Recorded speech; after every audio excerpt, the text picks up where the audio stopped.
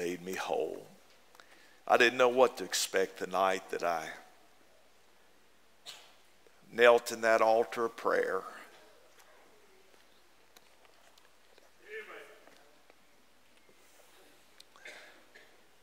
I tell you, I got more than I could have ever hoped for. All I really wanted was to be forgiven for the mess that I had made out of my life. I got so much more than that, Brother Rose. Yes, he forgave me. He pardoned me. I've got a home in glory land that outshines the sun. Brothers and sisters in Christ, I was wondering, Brother Houston, sitting there on the front bench, what it's like going to be like to get in on a service when we don't have to deal with being tired anymore, or don't have to deal with any pain in these bodies, don't have to deal with any distractions in our mind that might take our mind and our heart off of him. I'll tell you, it's going to be a glad day. I hope you'll be there for that day, amen, when our Lord comes and takes us home. If you have your Bibles this morning, please turn to the book of Revelation, chapter number 2. Revelation, chapter number 2, for the reading of the Word of God. I brought several messages, I guess, back in May, thinking along the lines of John saw, some things that John saw in the book of Revelation. And then it was brought to my heart and my attention as I was looking at the Word of God, the Bible, that not only did John see, but he was instructed to write. In chapter 1, verse 19, he said, "Write the things which thou hast seen, and the things which are, and the things which shall be hereafter." John wrote to us about Christ, and then John wrote to us about the church, and that's where we're studying now. But then John writes later about the tribulation hour. He writes about the marriage of the Lamb. He writes about the coming of the Savior, amen, the Lord Jesus Christ. This morning I'd like to key in, if I could, for a little while. I'm kind of doubtful that I'll get finished with this message this morning, but I used to remember, when I used to be preaching in prison, it seemed like the pressure, the time pressure, many times would get to you. You only had a certain block of time, and the officers were coming for the men whether you were finished or not. And it's a joy to be in a situation like I am here, where we can just kind of relax and know that people aren't looking at their watches. Help us, Jesus, amen. I've apologized several times since I've been pastor for the time, thinking that I went way too long. Folks say, "What are you talking about?" It didn't bother us a bit, amen, and that's a blessing. That's a blessing. But anyway, we'll probably come back tonight and pick up the message and conclude tonight, God willing. I just don't see getting through all of it, but you never know. We're going to look here. We looked at Pergamos the last time. We looked in chapter number 2.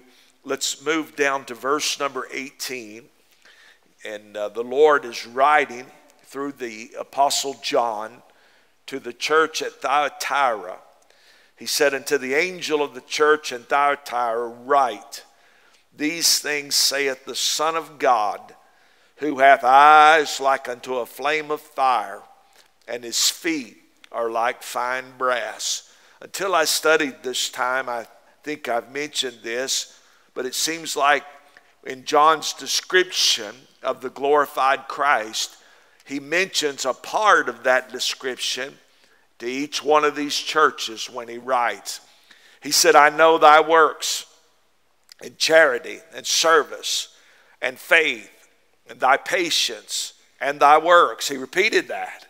"And the last to be more than the first.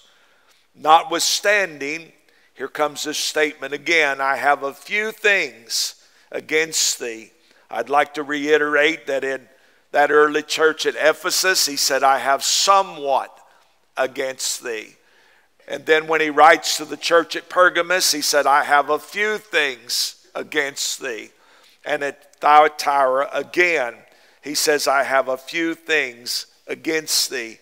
Kind of looks to me like if a church loses her first love, that somewhat is likely to turn into a few things. And I believe we're living in a generation where it's turned into a lot of things. Are you listening to me? There are a lot of people meeting this morning in the name of the Lord, and they call it a church. But our Lord doesn't even recognize some of the things that's going on in his name in these days. The Bible said here, notwithstanding I have a few things against thee, because thou sufferest that woman Jezebel, which calleth herself a prophetess. Who in this world would name a daughter Jezebel? After studying about Ahab and Jezebel, I wouldn't name a female dog of mine Jezebel. Amen?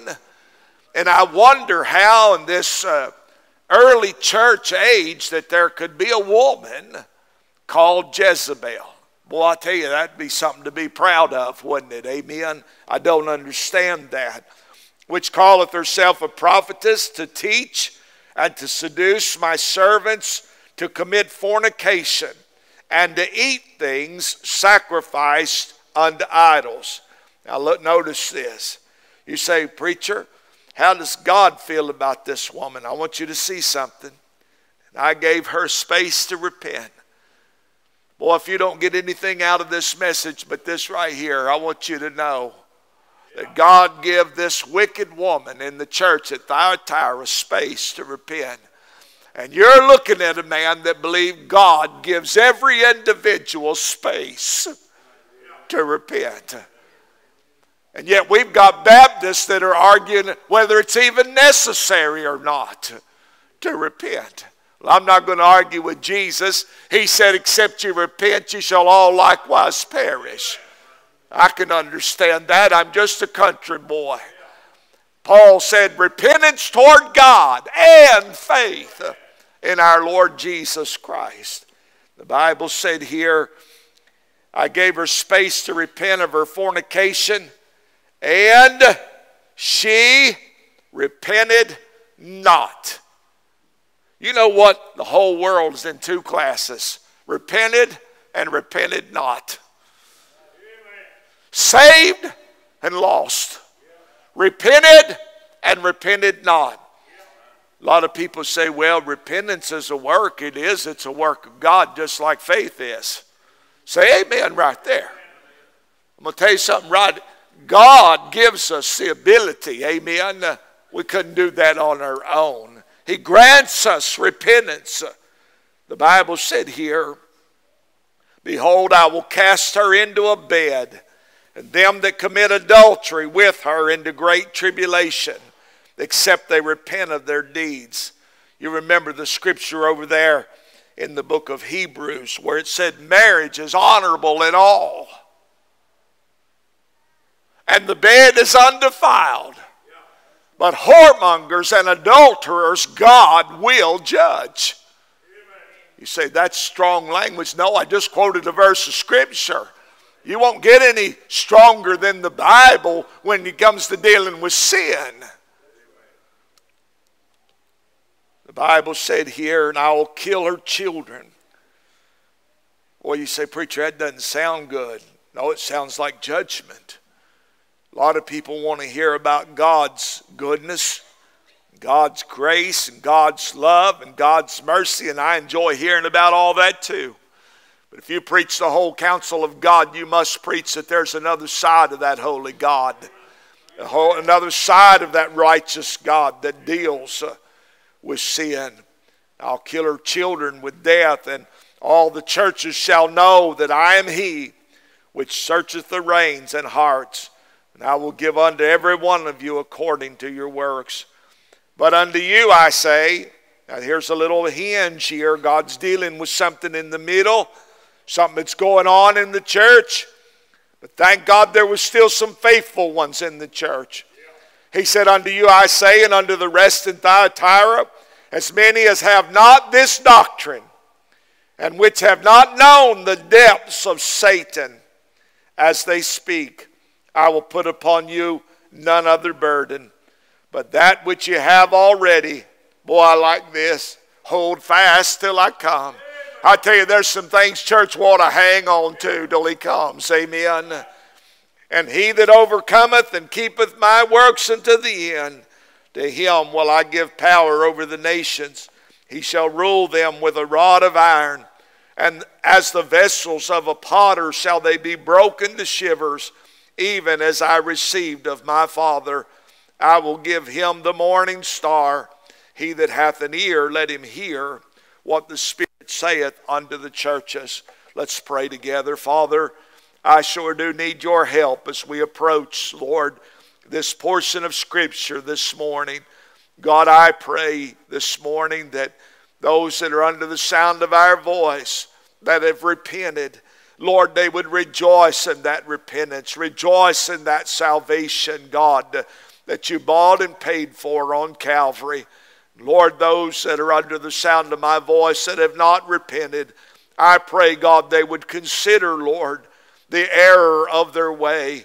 I pray they would consider the end of their way. And I pray, Lord, that they would turn to the Lord this day. Lord, we love you. Lord, we love your word. God, we love your people. God, we love the Holy Spirit, Lord, that ministers to us. I pray, oh God, that you'll have your way in Jesus' name. Amen and amen. John is writing to the church at Thyatira. I'm going to give you just a couple of things by way of introduction. The name Thyatira means sacrifice, unceasing sacrifice. And I want to say this, especially to our young people this morning. We sit in a church like this. God has blessed us tremendously. But I'm telling you that down through the years, there are people that have sacrificed. I thought about this week, and you might think I'm crazy, but I've heard stories, Brother Ralph, about Brother Rossi and others over there in that old building. They'd work all day and then come in and work of the evening to build a church for the glory of God.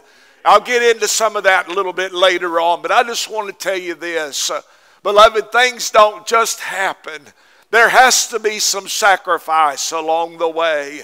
There has to be somebody that says, I love him more than I love me. I want to do something for him more than I want to do something for me. Amen. And here in the Word of God, we see in Thyatira some of that going on. This Thyatira was a city that was known for their wool industry, was known for the dye industry. It was there, especially purple, the purple dye that was used by royalty and used by people of wealth, had its origin in the city of Thyatira. You remember in the Bible a certain woman named Lydia over in Acts 6:14, a seller of purple of the city of Thyatira, which worshiped God, heard us. Watch this now. Glory to God. This goes with what I said about repentance and faith. Whose heart the Lord opened. Amen. That she attended unto the things which were spoken of Paul. So that's just a little bit about the history of this city. I want to give you, I think, 4 things in the message. I want to start with this is a word from Christ. And then we see not only is it a word from Christ, we see it's a word of commendation. And then we see it is also a word of confrontation. And then the message will end with it's a word of consolation. I want to start this morning with it being a word from Christ. You say, preacher, what do you mean? The Bible said here in verse number 18, unto the angel of the church in Thyatira write, these things saith the Son of God. I believe we need to get back to what some of the old prophets used to say as they were writing under the inspiration of the Holy God, the Holy Spirit, and wrote down the holy Word of God so that you and I can have it. You say, get back to what, preacher? Here's what we need to get back to. Thus saith the Lord. I'm telling you, beloved, listen, you can argue with me, but you're wasting your time arguing with Him. Amen. I believe with all of my heart what God wants the church at Thyatira to know is this. This is not John's word. This is my word. This is not John's message. It's my message. And it's a personal message to you, the church at Thyatira. Have you ever wondered as we go through these 7 churches, what would the letter read like to the church at Bible Way, to the church at Kingsport? You say, preacher, why would you wonder something like that? Only God knows, amen, I'll tell you. But we ought to think along those ways, amen. Somebody said this and I thought it was good. What kind of church would my church be if every member was just like me? What kind of letter would he write to your house and my house and the house of God here at Bible Way? It's a word from Christ. Let me give you several things here about Christ. He's the one in the Scripture. He's the Son of God. You say, preacher, what do you mean? In the beginning was the Word, and the Word was with God, and the Word was God. I believe, Brother Steve, I've been guilty as I sat there on the front bench of making a mistake. Through the years, I've told people that you can't even get out of Genesis chapter 3 without Christ being mentioned. When talking about enmity between thy seed and the woman's seed. But let me tell you something right now. You just get to the 4th word in the Bible. In the beginning, God. And right there, beloved, you have Christ. In the beginning was the Word, and the Word was with God, and the Word was God. The same was in the beginning with God. Without Him was not anything made that was made. My friend, in Him was life, and the life was the light of men, and the light shined in darkness. I believe you have Christ in the 4th word of the Holy Bible. In the beginning, God. Amen. Beloved, a word from Christ. He's the one in the Scripture. He's the one that was sent, the Son of God. Then said Jesus to them again, peace be unto you, as my Father hath sent me, even so send I you. Aren't you glad, thank God, that we had a Father that loved us enough to send His Son into this sin-benighted world to give His life for you and for me. It's a word from Christ. Listen, He's the one in the Scripture. He's the one that was sent. He's the one that served. The Bible said, even as the Son of Man came not to be ministered unto, but to minister and to give His life a ransom for many. The Bible said in Acts 10:38, how God anointed Jesus of Nazareth with the Holy Ghost and with power, who went about doing good and healing all that were oppressed of the devil, for God was with Him. I say thank God, He's the one in the Scripture. He's the one that was sent. He's the one that was serving, and He's the one that was sacrificed on an old rugged cross. He's the Son of God. Jesus said, I'm the good shepherd. The good shepherd giveth his life for the sheep.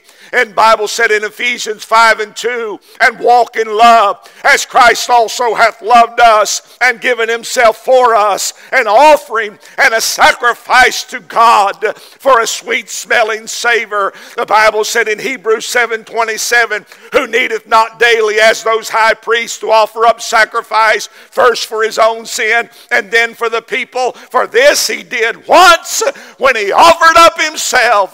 Thank God Jesus died once for all, and it's sufficient to cover the sin of the whole world. He's the one that was sacrificed. You might say, Pastor, that reading a while ago, that got a little bit rough. I'll tell you, the Lord got rough on the church at Thyatira. Let me tell you something. It's His church. He bought it. He paid for it with His own precious blood. Let me tell you something else. You might not like what I'm about to say, but every once in a while, if you love your young'uns, you'll have to get a little bit rough on them too. Say amen. You should have seen the look on Olivia's face yesterday when I told Olivia, Papa loves you. And because Papa loves you, Papa cannot give you everything you want. Now there is a tendency. Say amen. Spoil them. You'll always be the hero. But I'm going to tell you something I believe is more important than spoiling them. And that's loving them. I'm going to tell you something right now. God's not interested in spoiling the church. He's interested in loving the church. And he said, whom I love, I chasten. Amen. He rebukes and he chastens. He's the one that was sacrificed, the Son of God, on a hill called Calvary. He's the one that was seen, the Son of God. The Bible said in 1 Corinthians 15 and verse number 4 that he was buried. He rose again the third day according to the Scripture. He was seen of Cephas, then of the 12. After that he was seen of above 500 brethren at once, of whom the greater part remain unto the present, but some are fallen asleep. Paul said after that he was seen of James, then of all the apostles, and last of all, Paul said, he was seen of me as one born out of due time. Thank God he wasn't just sacrificed, but he got up the third day and was seen among men as the glorious Savior of the world, the resurrected Christ. By the way, not only is he the one in the Scripture, the one that was sent, the one that served, the one that was sacrificed, the one that was seen. You say, preacher, where'd you get all that? Well, right here, this one verse, these things saith the Son of God. I'm just trying to tell you who the Son of God is. Amen. I'm just trying to tell you for just a moment. You say, preacher, that don't do nothing for me. Maybe you ought to get to know him, and maybe it would. Amen. To know that he was sent just for you. He was crucified just for you. He rose from the dead just for you. Hallelujah. It's personal. He's the one that saves. He's the Son of God. For the Son of Man is come to seek and to save that which is lost.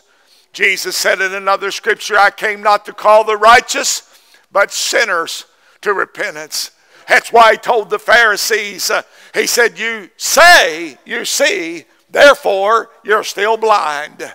Hallelujah. I tell you, when a man's going to get to see is when he realizes he's blind. Amen.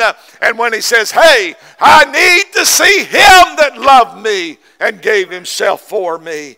He's the one that saves. He's the Son of God. He's the one that secures. He's the Son of God. Here's the reason a lot of people struggle with assurance. Listen to me carefully. They say, well, he can do the saving, but he can't do the keeping. Oh, yes, he can. I tell you what, if he does the saving, he'll do the securing. You say, preacher, what do you mean? Listen to what the Bible said. Jesus said, my sheep hear my voice. He said, I know them. He said, they follow me. I give unto them eternal life, and they shall never perish. If I did not have another verse in the Bible, I could take that verse right there and run with it to heaven. Amen. Jesus said, listen, the gift of God is eternal life. I'm the one that gives eternal life. And when I give it to a man, when I give it to a woman, when I give it to a boy, when I give it to a girl, they shall never perish. I don't know about you. That don't make me want to live like hell. That makes me want to serve the Lord. I've had people say, well, preacher, if I believed that, I'd just do whatever I wanted to. No, if you believed that, you'd do what he wanted you to do. You'd love him. You'd serve him. Amen. You'd submit to him. You'd sacrifice your life. It would be a sacrifice holy, acceptable unto God, which is our reasonable service. Oh, beloved friend, he's the one that secures. He said, neither shall any man pluck them out of my hand. My Father which gave them me is greater than all. Neither shall any man pluck them out of my Father's hand. Somebody said this one time.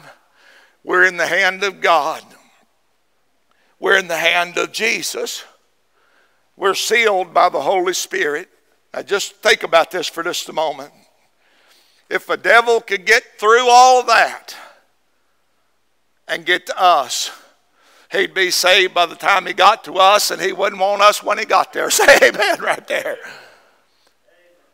We're in his hand this morning. Amen. That shouldn't make us want to live loose. That ought to make us want to live for the Lord. Have a testimony for God's sake. He's the one that secures. He's the one that succors. That's a word that means comfort. Wherefore the Bible said in Hebrews 2:17, in all things it behooved him to be made like unto us, his brethren, that he might be a merciful and a faithful high priest in things pertaining to God, to make reconciliation for the sins of the people. For in that he himself hath suffered being tempted, he's able to succor them that are tempted. You say, preacher, nobody knows what I'm going through. I want you to know this morning. There may not be a person on earth, I'm talking about in the physical sense, that knows what you're going through, but there's a God in heaven that knows exactly what you're going through. And he's able to succor. You say, preacher, I don't know where all this come from. Just reading that little statement, the Son of God. Amen. I'm telling you, he's my Lord this morning. He's writing to the church. He has a word for God's people. Oh, beloved friend, he's the one that secures. Then I put this down. He's the one that searches. You say, preacher, what do you mean? Look here. The Bible said, who hath his eyes like unto a flame of fire. His eyes are like unto a flame of fire.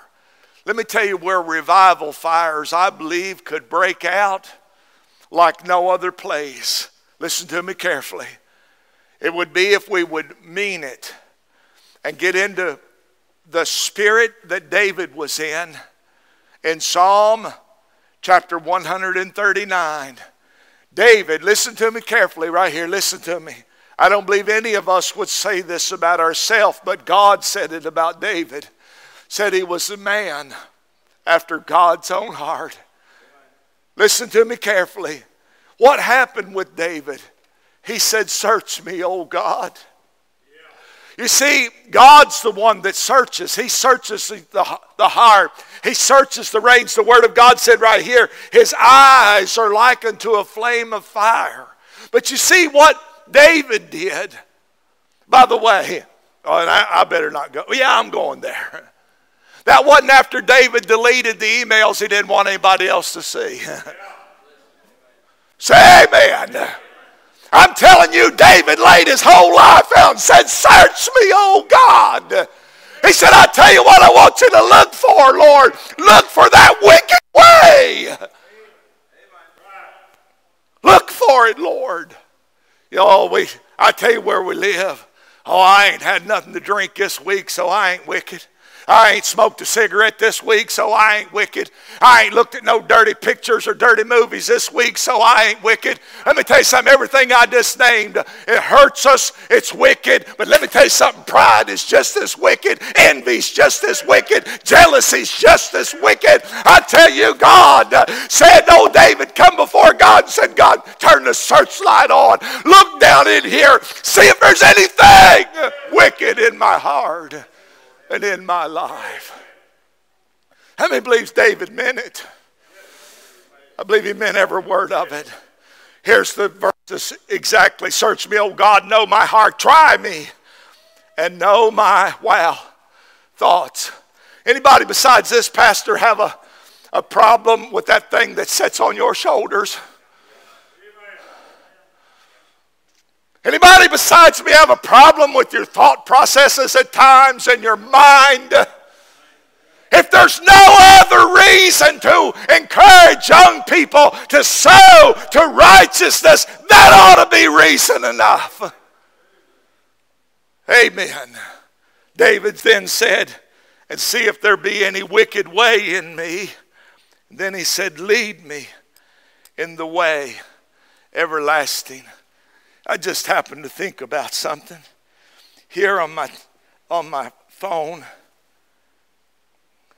I don't know if you can see it or not. If it was dark, you could see it. Can you see it? It's a light. And it'll do in a pinch. I'm telling you, I've got better lights, but it'll do in a pinch. I tell you what, if I walked into your living room, ladies, you wouldn't care about that light being on. But if I went over in front of your refrigerator and started to get down on my knees and shine that light up under your refrigerator, you might say, whoa, Pastor, what are you doing? Been a while since underneath there has been visited. Say amen. God's not interested in shining his light on the outside. It's down on the inside where we're having trouble. It's down on the inside when his light shines down in there. We begin to cry, Brother Ralph, it's not my brother. It's not my sister, but it's me, oh Lord, standing in the need of prayer. Amen. I'll tell you this morning, David said, God, turn the searchlight on. Up there in Baltimore, Maryland, I don't know why this comes back to my memory, but it seemed like every time there would be a big event, they had this light, Brother Rose, that shined up into the sky and would rotate. And you could see it for miles and miles and miles on a clear night. Can I tell you something right now? Our Lord's got a light a whole lot brighter than that. And I tell you, when God's people would begin to say, Lord, turn that light on. Lord, there can be stuff in here that I'm not even aware of. I believe with all my heart, revival fire can break out. Amen. Isaiah, he spent 5 chapters in Isaiah. Woe unto them, woe unto them, woe unto them, woe unto them that call good evil and evil good. 5 chapters he spent. You say, preacher, what happened in chapter 6? He saw also the Lord, the light come on. I don't read any woe unto them in chapter 6. He didn't have time to fool with them. He's saying, woe is me. I'm undone. I'm a man of unclean lips. And I dwell in the midst of a people of unclean lips. Oh, beloved, he's the one that searches. And then let me give you this. I think we'll wrap up for this morning. He's the one that's sovereign. You say, preacher, what do you mean? His feet are like unto fine brass. He said here, his eyes are like unto a flame of fire, and his feet are like unto fine brass. How many knows what brass speaks of in the Bible? It speaks of judgment. You see, please remember this. I had a man say last week, he said something, he didn't mean nothing by it. But I told him, if you live very long for the Lord, you'll walk up, and especially I guess if you're a pastor or maybe a deacon or a Sunday school teacher and people know it. Brother Brian, you may have experienced this in the schools and the hospitals. You'll walk up and there's 2 or 3 or 4 or 5 standing around, and they're saying things they hadn't ought to be saying. They're listening to things. I'm talking about them old dirty jokes, or you know what I mean. There's a lot of filth in the world. And if you'll watch, sometimes somebody will say, oh, better clam it up. Here comes the preacher. You know what I do? I just keep coming. I walk right in their midst. And this is what I tell them. Boys, you don't have to worry about me. The one you're going to answer to was here a long time before I got here. He heard everything you said. And I'll say something like this, boys, he doesn't know what you said. He knows what you're thinking. Amen. I love that in the Gospels, don't you, when Jesus tells them what they're thinking. Let me tell you something right now. He's the judge. His feet are like unto fine brass. And there's coming a day when God's people will give an account at the judgment seat of Christ. There's coming a day when sinner people will stand before him at the great white throne judgment. There's coming a day when the nations will be judged. But listen, on this day, here's the judgment we need to be thinking about.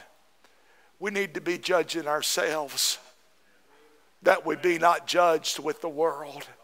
That's what David was doing when he said, search me, O God. He was judging himself. He was saying, Lord, see if there be any wicked. How many believes the heart's deceitful and desperately wicked?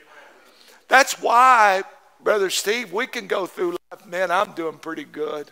Especially if I, look over, I say, well, according to old Brother Logan, I'm doing great. Well, old Brother Logan ain't the one I'm going to answer to. It's Brother Jesus. Are you listening to me? He's the judge. And beloved, I'll tell you something right now. We can think we're doing real good and not be doing. Matter of fact, I doubt if anybody that thinks they're doing real good is doing real good. The people in the Bible that were doing real good, Brother Grizzle wouldn't even mention their own name. John say that other disciple. He could have just as easily said John. You say, what's he saying, preacher, when in doing such things? I tell you what he's saying.